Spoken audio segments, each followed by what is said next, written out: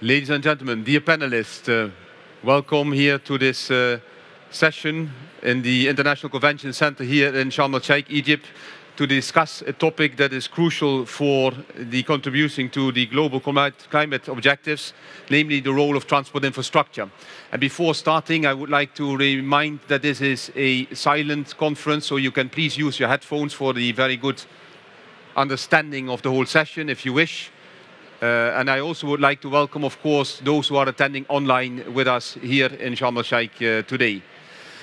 Ladies and gentlemen, my name is Harold Ruiters and I'm a director in DG Move dealing with investments, innovative and sustainable transport. And I'm very happy to be the moderator of the debate here today.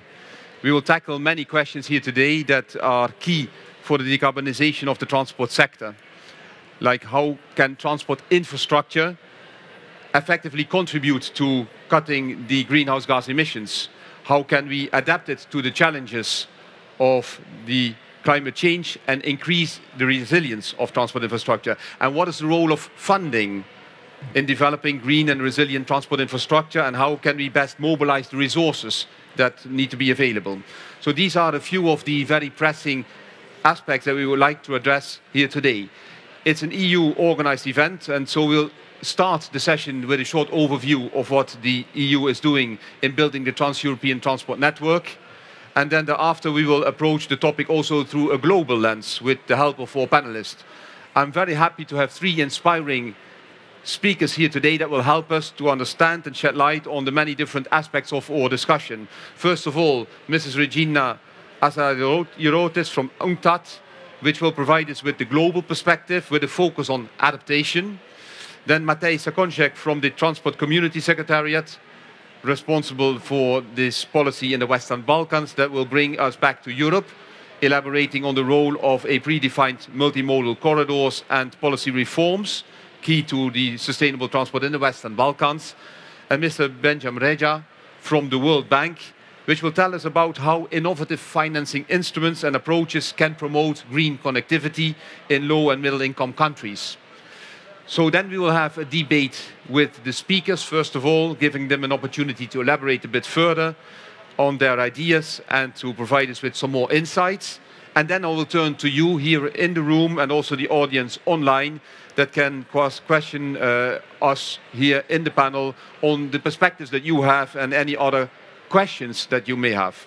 So first of all, I would like to briefly turn to the EU experience and the TEN-T network, as it is called, and the efforts that the Union is making on cutting transport emissions also through transport infrastructure, which is not self-standing as one often thinks of very disruptive infrastructure projects. So let's have a look here at this TEN-T policy. This policy, which is now 30 years old, is paving the way also to become climate neutral and climate resilient by 2050. And our sustainable and smart mobility strategy has translated these objectives of the Green Deal into a number of proposals that you know as Fit for 55 with AFIR and Fuel EU and Refuel EU, Maritime and Air. And also then in a second package, TEN-T, ITS and other proposals that we made. And you see on the slide here the corridors of the Trans-European network depicted quite colorfully across the Union, which should help us to reduce by 90% until 2050 our emissions. And ladies and gentlemen, we do that in a stepped approach. We have, of course, a network that will allow us to have first these 9 corridors in the core network to be realized by 2030, and then a more comprehensive network to be realized by 2050. And this layered approach should allow us then to become really a sustainable transport policy in total. And we have been proposing a new regulation in December 21 that is putting the ambition in line with the Green Deal, with higher requirements, and with very, I would say, targeted objectives for all of the transport modes to decarbonize. Of course, we needed to take into account the effects that were geopolitically very clear after the 24th of February of this year, with the Russian unjustified war of aggression against Ukraine. And you can see on this map also that we have been extending 4 of the corridors into Ukraine and Moldova in order to reflect this new geopolitical situation. So how can we look into achieving these goals? In the beginning, what is absolutely necessary is that we reinforce the standards and the requirements so that we have a real fully fledged transport network of high standard all across the core and the comprehensive network. And we want, of course, to increase thereby the possibility to use the most sustainable transport modes. And we would, in particular, also try to have a more multimodal and interoperable network. Very often, the connections in the ports, in the airports, and in the urban nodes are missing to have that possibility to use the environmentally friendly modes, which are, of course, rail, which is decarbonized to a large extent. 80% of all the services are on electrified rail, but also connecting them in the nodes to short sea shipping, to inland waterways, which are the transport modes that are really environmentally friendly and that we can be using today. But of course, beyond that as well, we have to decarbonize each of the transport modes. And we do that, of course, also with very clear objectives for alternative fuels, where we are going into great length and details on how they can contribute to also all the other modes being environmentally friendly, and making sure that we have the alternative fuel deployment along the network. In order to do so, we have, of course, to be very careful that we have also the funding available, the funding which allows to have the rollout, in particular of cross-border and bottlenecks that are missing. Connecting Europe facility is the main instrument, but we have also a number of other instruments like the RRF and the Cohesion Fund. And we work, of course, also with the the international financial institutions that are contributing to, for instance, InvestEU and other schemes that are available. Of course, we are also reaching out beyond the Union. You saw on the map, I will click back, reaching out through the Western Balkans, through the Eastern Partnership, also to the Norway and Switzerland, which are extending the TEN-T beyond. And we are also doing that politically speaking, and for sure we will have quite a few words on that in the panel afterwards. One of the instruments that are looking also more globally is the Global Gateway project that was launched last year, where we are trying to promote the policies of sustainable, smart and resilient networks also across all continents and for all modes of transport. I have given you a very brief overview of this TEN-T policy and the way we are reaching out and the way we are trying to implement this by 2030, 2040 and 2050 in 3 steps. And now I would turn, of course, to my panel in order to have their contributions. So first of all, I would like to introduce Regina Azariotis from UNCTAD to take the floor and give us a global perspective, Regina, on the role of transport infrastructure with a clear focus on climate adaptation and resilience. Please, the floor is yours. Thank you very much, and thank you very much for inviting me to this panel. One of the key elements of the proposed revision of the TEN-T regulation is climate resilience and adaptation for international transport networks and nodes. That's an issue we've been working on for many years, starting in 2008. So I'm going to take this opportunity to share some observations from a global perspective to highlight why all of this matters and what's of particular interest in considering the EU's approach. If I may, I'd like to start with just saying that transport is not just an important industrial sector, but is a critical enabler of global trade and sustainable development.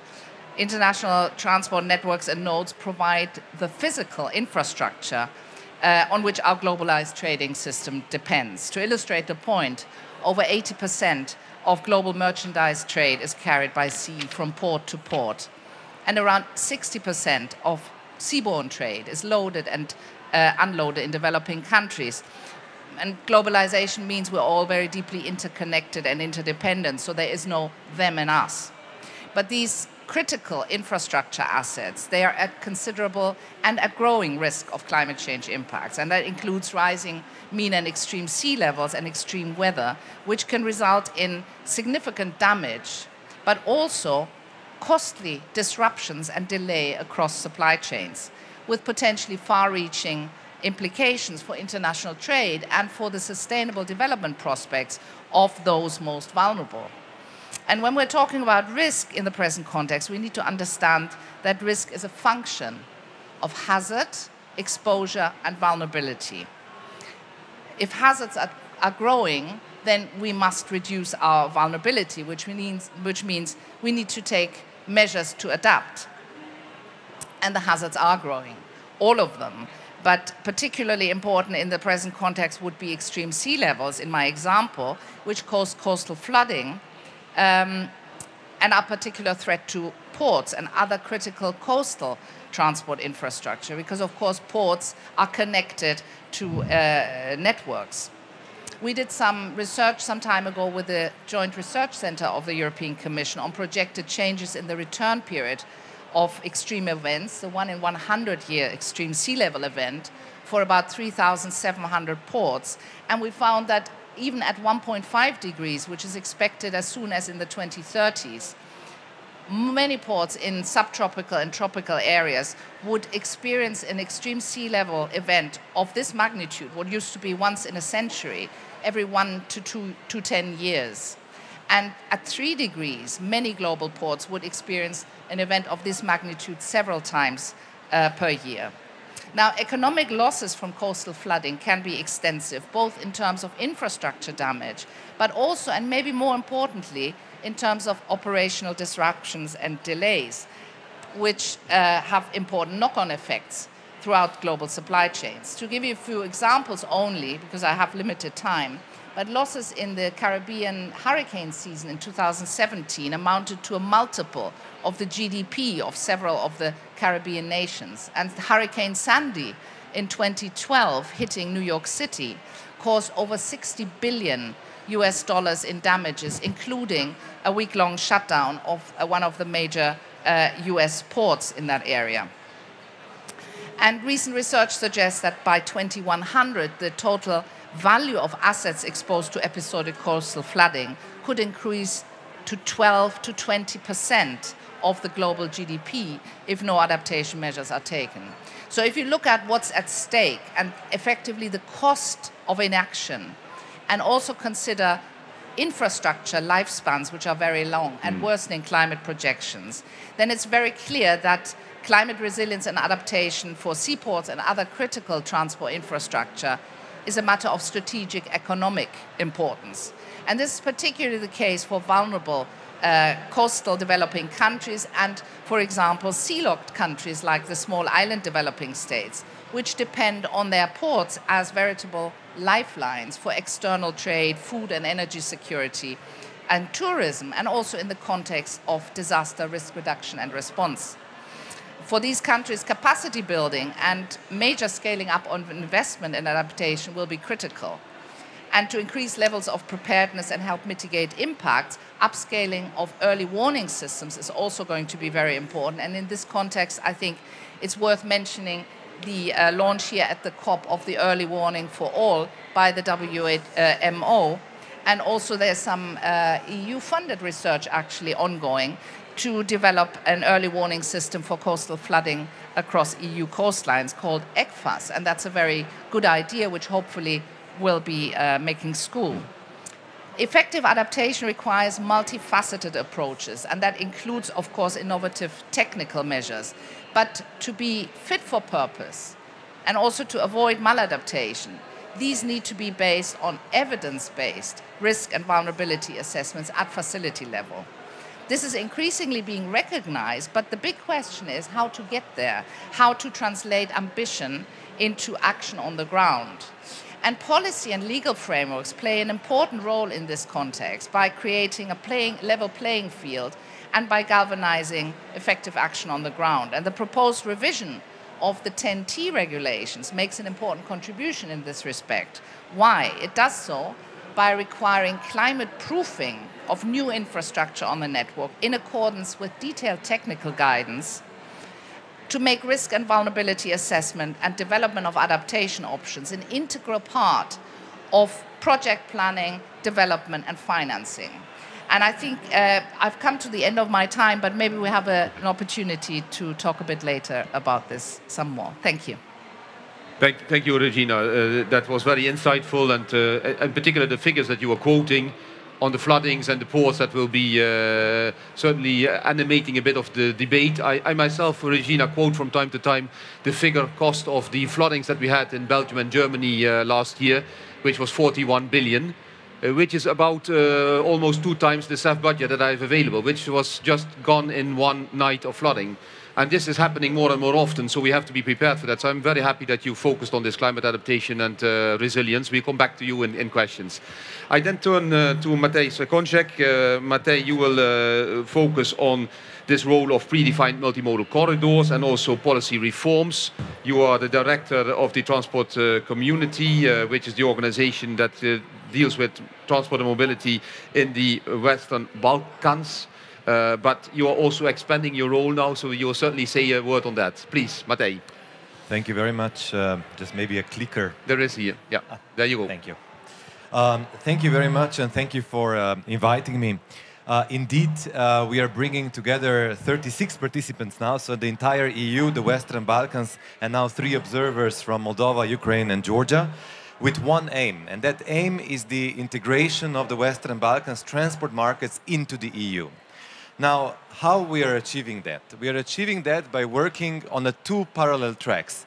On one hand, we are helping the partners to adopt and implement entire EU legislation when it comes to transport. That is important because that also means the highest environmental standards when it comes to how transport is organized. So that is a very crucial part, so the reforms part. And the second part is indeed the projects, which are the main projects on the main TEN-T corridors. And here I think that, so it's both how things are done in transport and also where they are done in transport. This always needs to be planned together, because we see what happens if only the projects are promoted, but the policy reforms are not following. And this is really a big challenge, and this is something that we want to address. Now, when it's a question, where do we focus our attention, is specifically on the TEN-T corridors, on the TEN-T network. That will show you on the first page. You can see that this is the connection of the rail as well as the road in the Western Balkans. And right away, one thing which is very crucial is you see that this is truly a network that connects the ports, airports, main cities, main centers of economy where people live. And this is the basis. If we would like to have sustainable transport, we need to have sustainable network, which is connecting different modes of transport. And here I would like to specifically focus on one, which is rail. Rail is the backbone of all network connectivity, because it's the only and the most efficient connection between different transport modes that we have, specifically on the rivers or in the ports. Now, the network here in the Western Balkans connects, of course, to the EU. Not only that, it connects the EU. So basically, you can see that connections that are going through the Western Balkans are also connecting Europe. And that is also, of course, in this slide. Now, when we talk about connectivity in the Western Balkans and importance for sustainability of it, I really see the networks as the key, both in sustainability in a classical terms of economic sustainability, social sustainability, and environmental.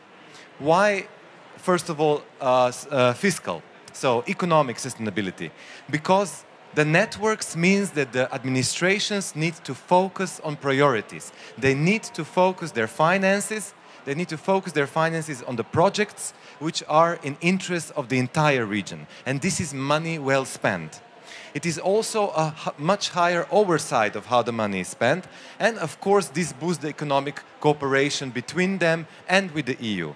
On the social sustainability, it brings together people, it brings together friends, it brings together neighbors. And that is the basic element for a good neighborly relations and hopefully the lasting peace in our region, which have seen a lot of troubles in the decades before.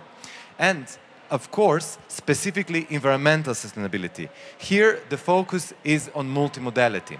And if you see again the region, basically from each major city that you go in the region is less or equal to 500 kilometers. 500 kilometers should be a climate neutral travel in the coming decades. And there is only the rail that can deliver that, and of course the inland waterways. And that's why this is very much, we believe that the future in that respect definitely is on tracks. And now my final slide will just show you how does, well, it's great because on the slide perhaps the entire world disappeared due to the color scheme, but you get the idea.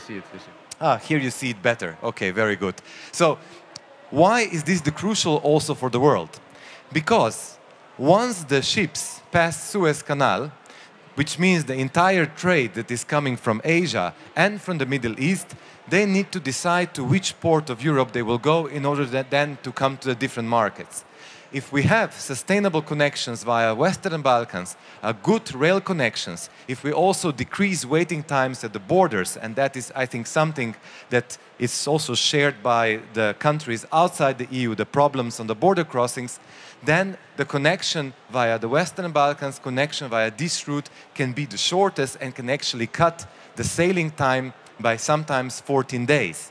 So that's why these connections are not crucial only for the Western Balkans, only for Europe, but also for the world.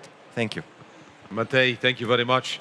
Thank you for putting the Western Balkans in this global map and for also linking thereby between the different levels that we are discussing. I liked also the fact that you said that the network, you showed also the detailed maps, the network is providing also a resilience, in fact. Because if each of the 6 Western Balkans would be individually looking at their own network, if there would be an event happening like Regina was saying, then the resilience would be relatively low and streams would be cut, like you were also discussing, Regina, very, very easily. So thank you for doing so. We'll come back with a few questions to you as well. I now would like to turn to our last speaker, Mr. Binyam Reja, who will bring some crucial elements of funding into our discussion, because of course this is very nice to see, but how are we going to realize that? And you will focus in particular on innovative financing approaches, Binyam, to see how we can promote green connectivity in the low and middle income countries. You are the Global Practice Manager for Transport and Infrastructure of Vice Presidency of the World Bank. Floor is yours. Binyam, please. Thank you very much, first of all, for the opportunity to be here and to discuss this important topic. In the World Bank, we've had a very good collaboration, actually, with the European Commission. A couple of years ago, we did a study on the expansion of the TEN-T corridor to the Eastern Partnership. So maybe I say a little bit of what the lessons are from there for us, what we came out of those. So this was about greening the connectivity and green connectivity to the Eastern Partnership that we did. So in that regard, what we saw is if the Eastern Partnership countries were to implement what was recommended on that study, they would reduce the greenhouse gas emission by more than 50%. Yes, it's lower than the 90% the EU has as a target, but this was basically a constrained optimization, but that is a start. That's by 2050. But it's not only also the reduction in greenhouse gas emission that this greening of the transport network would bring. It has a benefit in terms of air quality improvement and avoiding premature death. It also improves the efficiency of the transport and the logistics network, and many other associated benefits that come with it. Now, but to achieve this, the price tag is huge. So our estimate was $41 billion to actually achieve, which is interesting, actually. It was the same figure you cited on what was lost in one event. So 41 billion, but to put it in a context, this was more than double that these countries have spent for the last 10 years. So what they need to spend in 10 years is on the average is more than double what they spent. So countries like Ukraine, of course now Ukraine after the Russian invasion of the country, the needs are going to be quite significantly higher.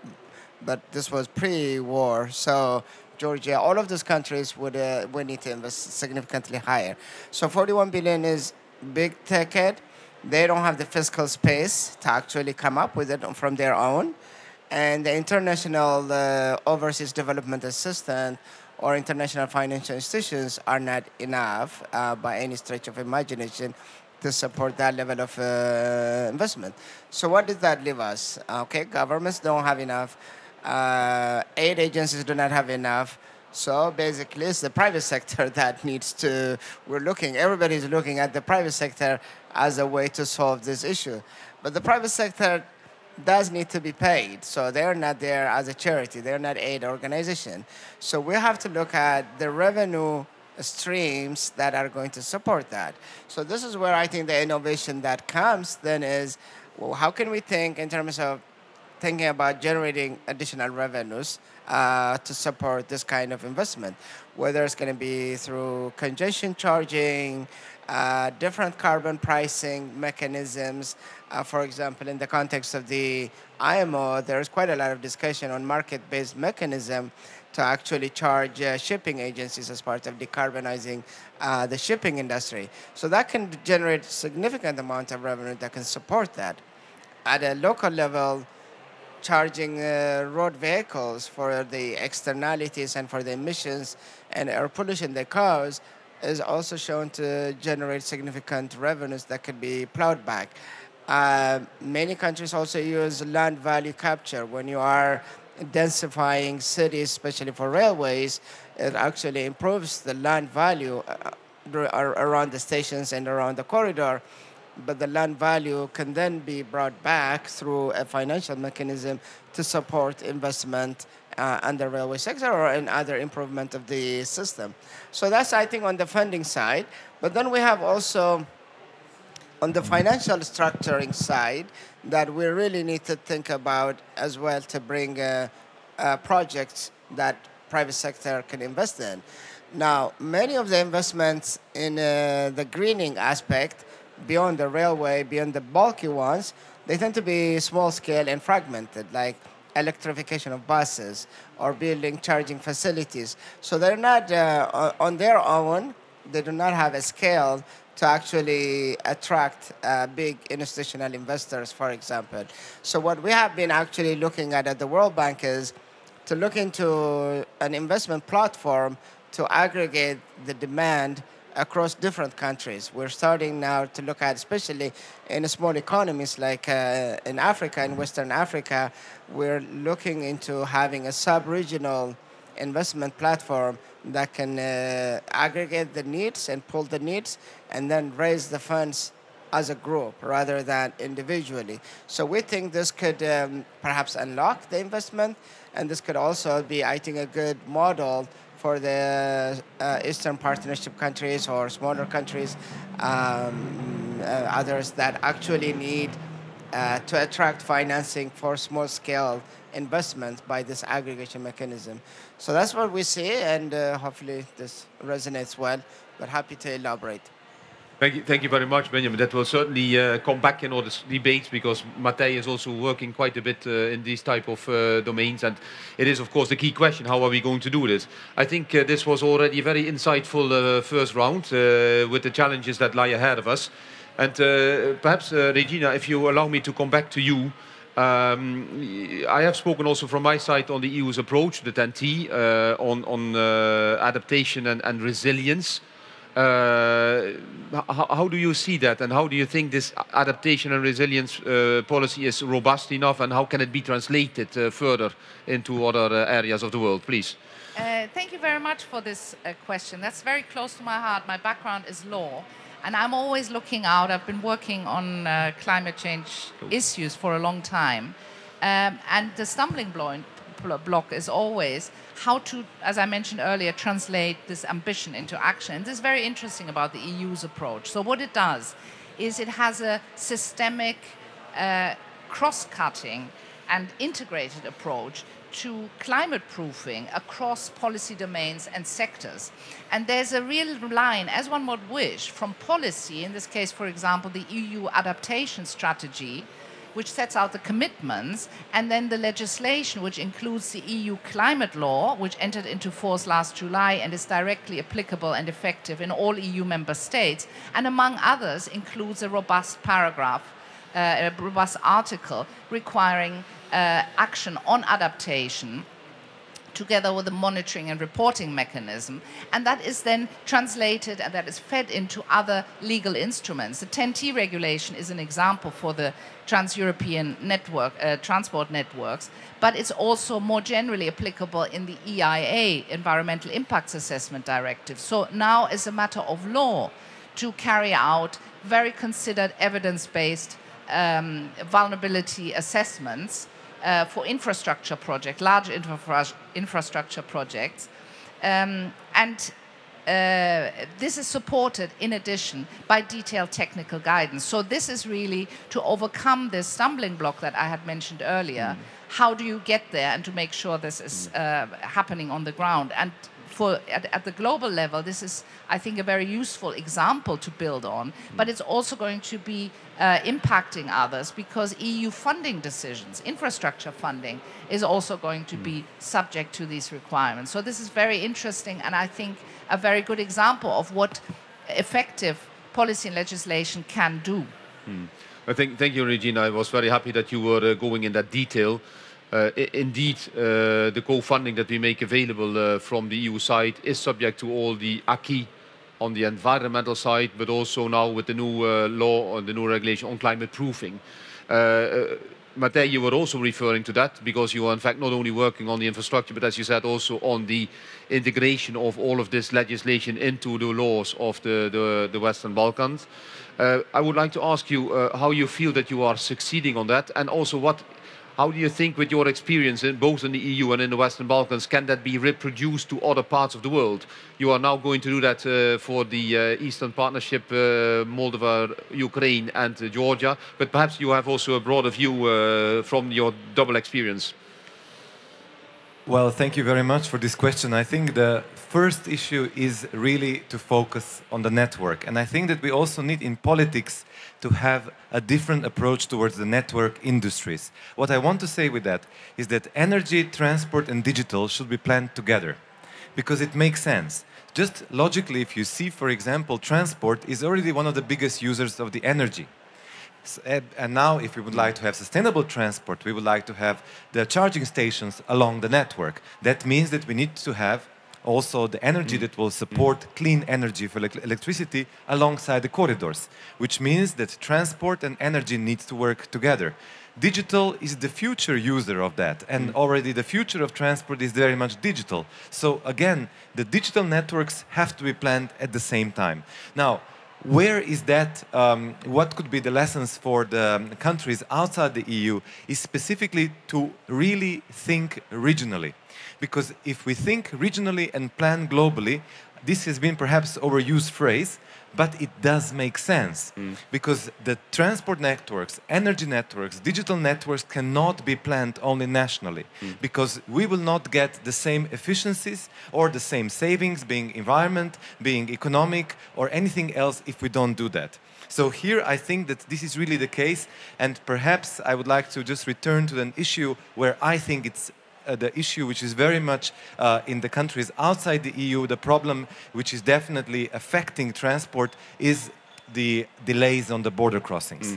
The delays on the border crossings are taking away a lot of good which has been done on the infrastructure. Because we can have a beautiful rail, but if the train has to stop for 1 day or for 7 hours or trucks and so on, then all these savings go outside, and not only the environmental savings, because you also need, of course, more trucks in order to do the same type of business. So that's a little bit of this. Just a little question now still, Matej. Do you think that there should be something like, for instance, a TEN-T also in Africa or in South America of a similar nature? Do you think that this is possible? or should it be globally wide, global wide? Sorry. Well, I think that the regional approach is definitely the only approach, but the regional approach needs to connect to the other regions of the world. So here, I think that there is already in energy as well as in transport, there are plans to connect with North Africa, and that makes sense. We also need, for example, you could see the energy network that could be from the solar in the North Africa to the biofuels to everything else in one network. The same should happen in transport. The same is happening in digital. So definitely the answer is yes. Yes. I mean, that's very nice. It was also reflecting also, there was a session today where the Egyptian minister was talking, and he was also referring to the African cooperation, how this could be shaping up and bringing together Nile River, which is the same like Rhine River and so on, short sea shipping, cross-border rail and road connectivity. So I'm happy that you're referring to that. I remember that we were working also as the EU together with South America for a certain time to try to set up such a TEN-T approach in South America. I come back a little bit later still, but Binyam, you were talking about your experience also with the Eastern Partnership. Did you also come to these aspects that Matthij was referring to, like the cross-border cooperation? I start with that question first and come back to the financial instruments later. Just first on this regional cooperation and how this functions with your financial instruments approach. Yeah, I think regional cooperation and border crossing rules are essential. I mean, you can build all the infrastructure you need, but if there are bottlenecks at the border, if there is no border facilitation and agreements on how transport is going to govern, yeah, we're not going to reach anywhere that we want to. So with the Eastern Partnership, clearly, that's why I think the TEN-T gives you a very good framework and approach, not only for solving your transport needs within a country, but also how you can cooperate across countries. So indeed, that is, I also really like the focus on the regional approach that Matthias is saying, because many countries are just too small to be attractive for investment or to stand on their own. They do need to trade among each other. You need to facilitate the logistics system among the different countries, and also to have an investment program that is big enough that can attract all that you need. So for sure. Yeah. Regina, following on what Binyam was just saying, one of the bottlenecks may be also this funding side. And perhaps not only the funding and whether it's financial or grants, but also the capacity of the countries to turn it around. So let's say also the technical assistance side. How you see that? Because you're also from your UNCTAD side, I would be very happy if you can shed a light on that.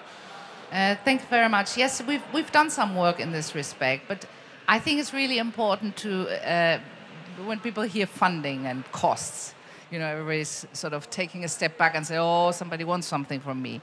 And there has been a lot of talk at this COP about loss and damage.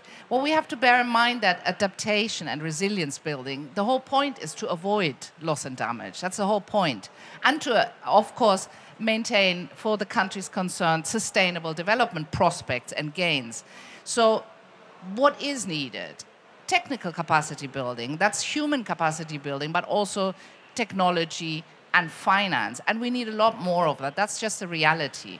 And this has to be, from the developing countries' perspective, not only in the form of loans, but also grants, because otherwise loans increase the debt burdens further.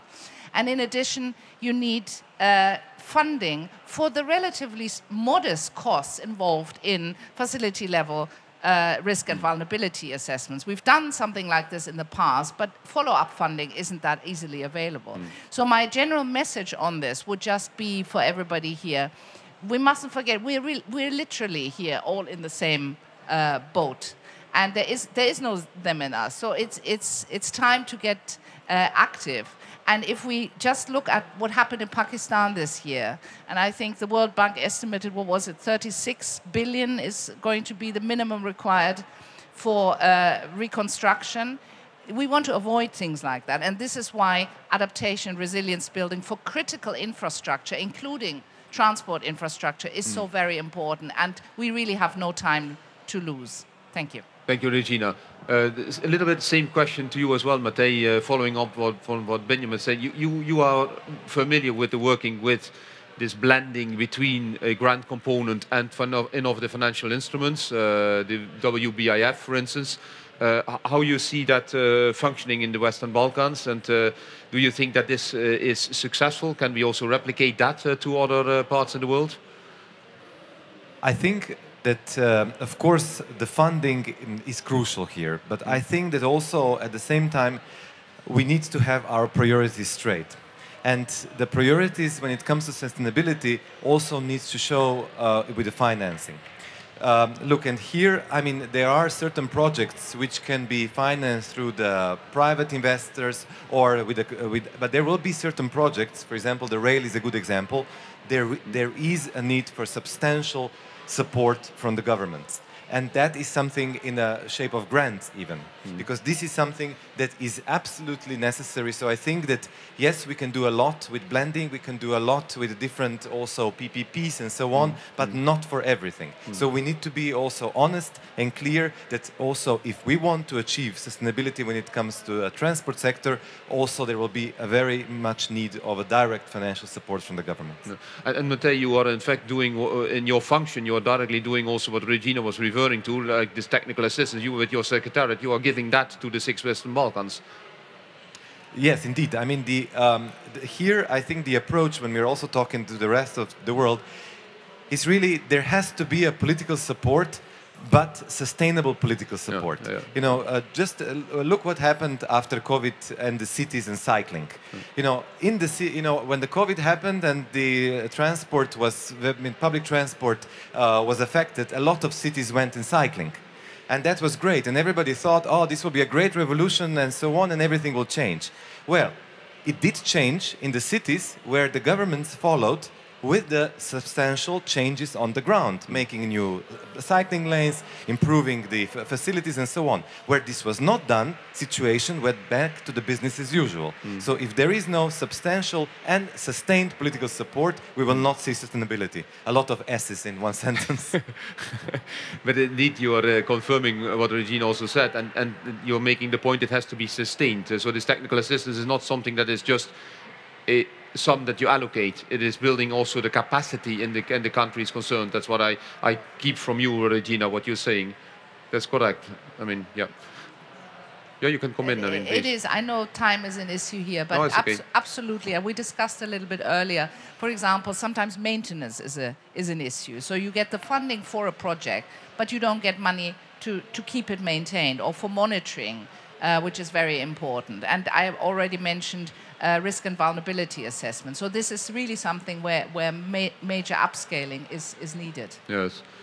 William, to come back to you, you have been working, we had the example of the Eastern Partnership, but now looking also what has been said by Regina here on the technical assistance, how do you see your successfulness in these blended instruments, and do you think that this is sustainable in a way of financing?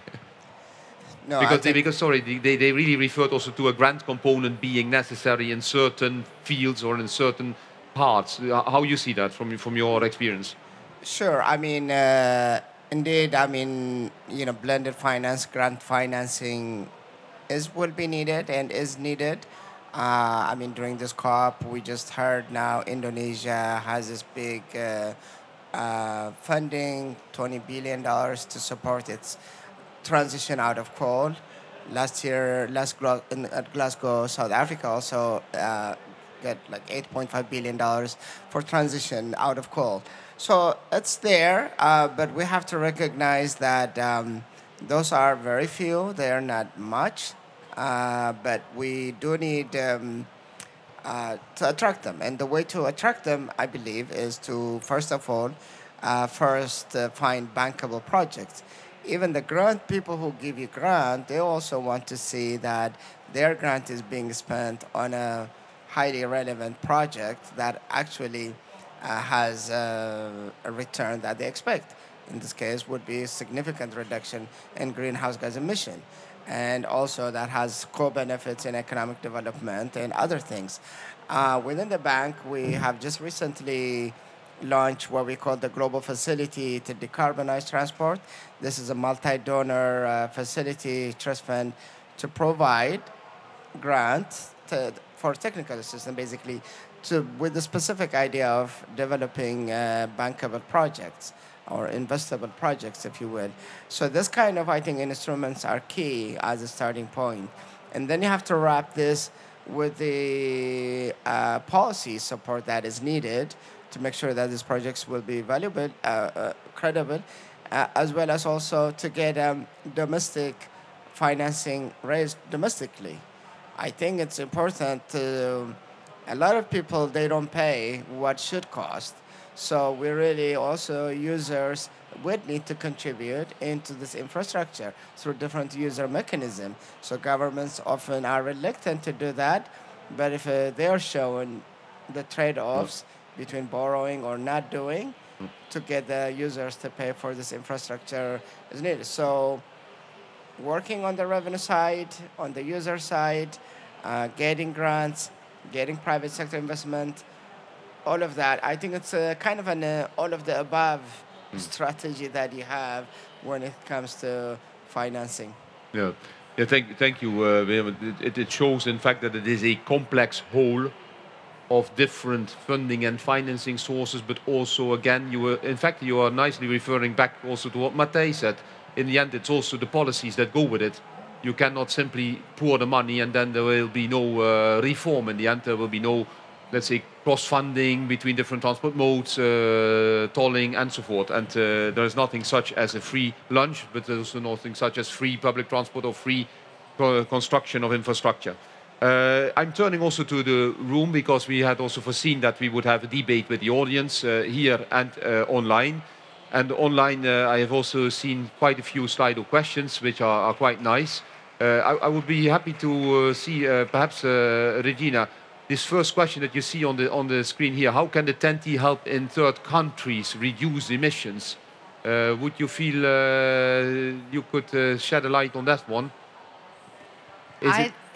You know, to be honest, I'd rather not. There's three people here talking about emissions. I'm here the champion for resilience and adaptation. So give me another question. I will give you another question. But then I first turn to yeah, perhaps? Okay, Matej, please. Well, you know, I will say something a bit.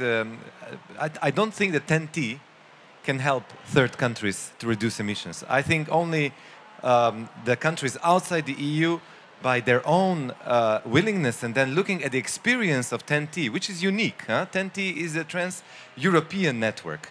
If we would really like to have a trans-African network, trans-Asian network, trans-South Asian network, they will need to do this by themselves. And of course, the TEN-T can be a great example, and I'm sure that the Europeans would love to share their experience. However, the need for that and also the political understanding and buy-in needs to be local as well as the knowledge, because otherwise it's not sustainable. If there is somebody else coming and saying this should be done this way and that should be done the other way, without that to be internalized and being really felt as a priority also somewhere else, then it's just not sustainable. So it's extremely important. Look, for example, in TEN-T, the key of TEN-T is that there is an agreement between governments in a long run.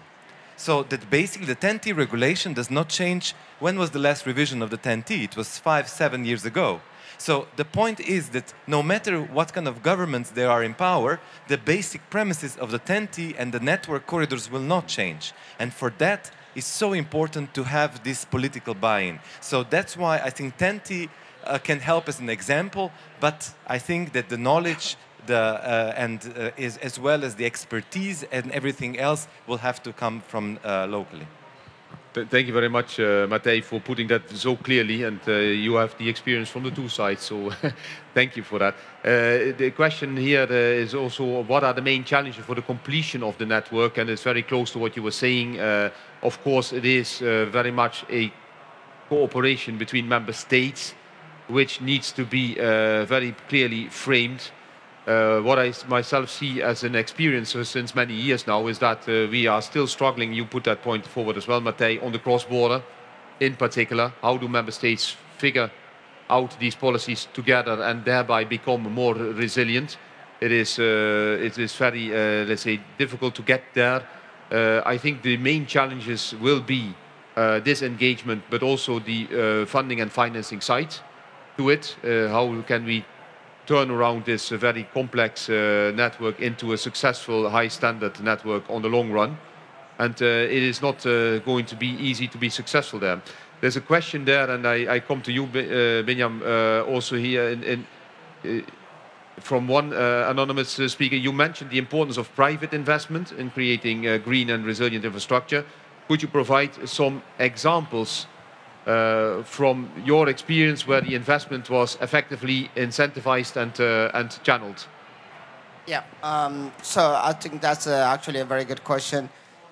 So, to be honest, most of the private investment or climate investment, related climate investment, has been until now primarily in the energy sector. So you will see quite a lot of the climate finance or private finance related to climate going to energy because they have been at this business for much longer than the transport business. So they have, instruments like to invest on solar, wind, and other renewable energy. In the transport sector, investments have happened in a much more smaller scale, but more like on electrification of buses, charging facilities. I think China is a good example here, where they have, let's say, Shenzhen municipality in the southern part of China, where they actually electrified all the buses and taxi fleets in the city. And that was done in partnership with the private sector, where the private sector developed a business model to build the charging facilities and supply the investment. So when we talk about private investment here, we should also be clear, it's really public-private partnership. It's not just solely private, because in the transport business, there is a much stronger input from the public sector is needed, unlike, again, the energy sector. Now, India is also trying to replicate what happened in China for electrification of buses, and so they're getting there as well. Yeah. Thank you very much. A question came also in now for you, Regina. So somebody is completely agreeing with your message on the time to act on adaptation, which is now. How, in your view, can this message be most effectively transmitted to policymakers to make sure that it is taken into account at every level? That's a very good question, and thank you very much, whoever wrote this question. First of all, I think it's important to consider physical climate risks to transport and other critical infrastructures as a business risk, not an environmental issue, because that engages different people. And instead of focusing on the cost of adaptation, we have to focus on the cost of inaction. I mean, the numbers are enormous. It just doesn't bear thinking about. And we know that 1.5 degrees is the sort of level at which the community has agreed with scientific information available that this is manageable levels of global warming. And we are really on track of overshooting this. So definitely we do have to adapt. And on the finance side, because I can hear the discussion again, it's about what did you say? Blended. That's a nice word, blended finance. When I'm talking about the need for grant finance in infrastructure adaptation, this is in large part a matter of survival. And we've looked at this actually in a policy brief recently. And you know, in 2019, do you know how much public sector funding went into adaptation, not for transport, just into adaptation project, according to the OECD, 20 billion.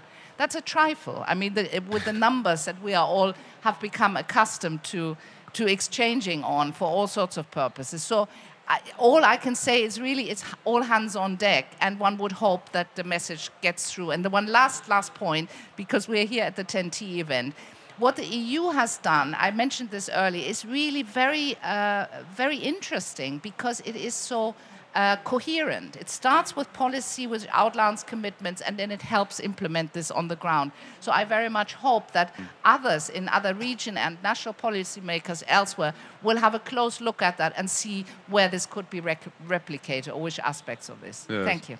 Thank you, Regina. There's also a question, Matej, on what can we learn from the Western Balkans when it comes to the 10T. So it's turning it around. But perhaps you can also fill in a little bit on what Regina was just saying, like how, yeah, please. Well, that's a good question, and I think that that question, actually, to turn it around a little bit, most of the Western Balkans was part of Yugoslavia, where there were rail networks which functioned very well, where the borders were more or less on the paper, and the border crossings actually functioned also much more efficient. Now we are trying, basically, in a lot of ways, to actually fix what was one time already solved. So we should not sometimes forget that history is a good teacher. Huh? So here I think that that is really like the point of this is sometimes we're going back to the future. Huh? At the same time, the financing and everything connected to it is crucial, and I could not agree more. Maintenance should become a sexy word. It is not a sexy word because usually the politicians don't go for the opening of the maintenance is something that you do every day, where the road you open once every 5 years. Huh? So, but we need to make maintenance sexy. I think I just made a tweet. But I think that really, maintenance here is the key, both in the terms of sustainability, both in the terms of environmental impacts of that, and of course both in the terms of how much money it saves if it's done in a way. And there, I think we need to find a better way of actually, when the projects are proposed, that the maintenance is already both included, not only for the first two years, but for 10 years and so on. Yes, it might make the project a bit more expensive, but it will make it much cheaper than the new project in 5 years when the road, rail or whatever falls apart. No, thank you, Matej, for that. And I think also, Regina, what we can still do, even beyond what we have been doing in the solid framework that we have, is when we are working on such projects, which are very instrumental for this, let's say, network to really go into the depth also of what can be done for climate adaptation and resilience, what can be done for instance, this maintenance. You can include, of course, in the contracts, Binyam, I think as well, for instance, the first, let's say, big maintenance after 25 years in a PPP construct, very often this is done. But you wanted to come in as well? Well, I was just going to say that, but anyway, I also fully agree with you, Regina, the need for maintenance. Perhaps this goes back to the policymakers. We talked a lot how we can get financing from private sector, from grant, but if they actually prioritize their even investment, they can also improve the allocation of their funding. So the efficiency of their investment is also something that we have to look at. Yes, it's not sexy, but if they prioritize it, even when they do construction, to make sure that resilience and safety aspects are included. But again, the innovation here would be to include the private sector to pre-finance it, get the work done and maintain it over a long period of time, and then get paid through different mechanisms. And all these innovations actually already exist, and it has been tried in many countries, India and other places as well. Yeah, absolutely. I still look in the room whether there's somebody who would like to urgently jump. Yes, there is. I don't know whether there's a microphone. Yeah, there is. The microphone is coming. Thanks very much. So I'm Jill Warren from the European Cyclists Federation. I would just like to ask whether in the context of maintenance or in planning the project in the first place, do you see a greater role for active mobility within these very large infrastructure projects? And how do you see the financing and everything working for that? Thank you. Nice one. Benjamin, you want to come in? Or? The microphone, okay. Okay, well, I'm happy to come in. Please. But yeah, I think that's key. As part of resilience or part of mitigation, we do need to include dedicated infrastructure along the corridor, especially in an urban setting. Increasingly, we're thinking more about what we call the complete street network, where you're building the street not just for cars, but also for people to use it for cycling and walking. So that has to be done. Now, how do you finance this? in my view, I think it has to be included as part of the infrastructure. It cannot be, you can't go and get financing or project just for a bike lane. I think that's not a good proposition. Unless it's you can develop it at a municipality, big network of bike lanes, then that could be attractive. Matej, you wanted to comment on that, yeah? I think it's an excellent question because the cycling, unfortunately, for a very long time was an afterthought when it comes to transport planning. And I think that needs to change because, again, we all know the facts, and the Cycling Federation always provides us with the facts of how revolutionary is cycling, both as an effect on well-being, but also economy and everything else. And I think it has to also become not only as an afterthought, but it should be the first thought and part of the this larger mix that we are talking about: road, rail, inland waterways, and so on. I think cycling should be a part. Thank you. Ladies and gentlemen, we're at the end of the 1 hour, but nevertheless, let me try to conclude. I thought it was a really nice debate. We are on Solutions Day, and on this Solutions Day, we have at least found amongst us that TEN-T is a very strong instrument, can be combined very nicely with funding and financing, can be and has to be looking very deeply into adaptation and resilience.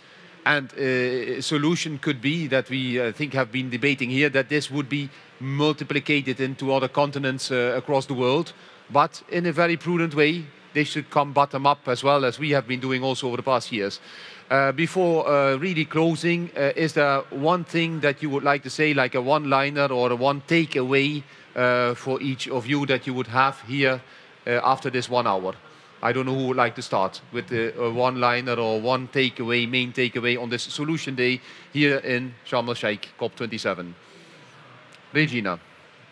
I would just say, really, we've got to get starting to get serious here. That's what I would say, because we've been at this for a long time and there's a lot of talk. And we really, this is even a slogan now, the time for action is now, but it really is. And we just had a question about cycling. There's so many different aspects. But what I've been talking about is global freight transport. And that is not sexy at all, but it does. It's what everybody depends on. We've just been through COVID and the experience with the supply chain disruptions and what this has entailed. So just extrapolate and think what may be in store under a warming climate. Thank you very much. Thank you, Regina. Benjamin? Well, we need a collaboration among different stakeholders to get this thing done. We have to bring in private sector, philanthropies for the grant element, financial institutions, and the users themselves. They have to pay for what they're costing the climate as well. Thank you, Matej. I would just say that I believe that the key to sustainable transport is systematic networks. Systemic and systematic.